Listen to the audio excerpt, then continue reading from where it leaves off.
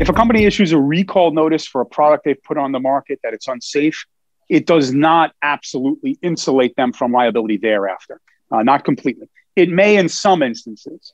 So a good example of that would be if they issued a recall notice for a product that you had, and you got the recall notice saying, hey, we're recalling this product, give it back to us, we'll fix it and give it back to you, or we'll replace it with one that doesn't have this defect.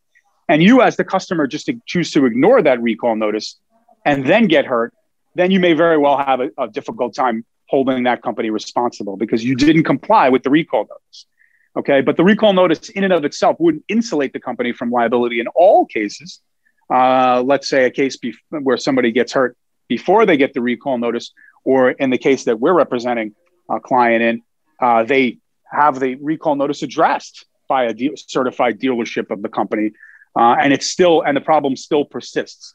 So a recall notice may insulate a company from responsibility for a dangerous product in some instances, those being where the customer doesn't comply with the recall notice, but not in all circumstances.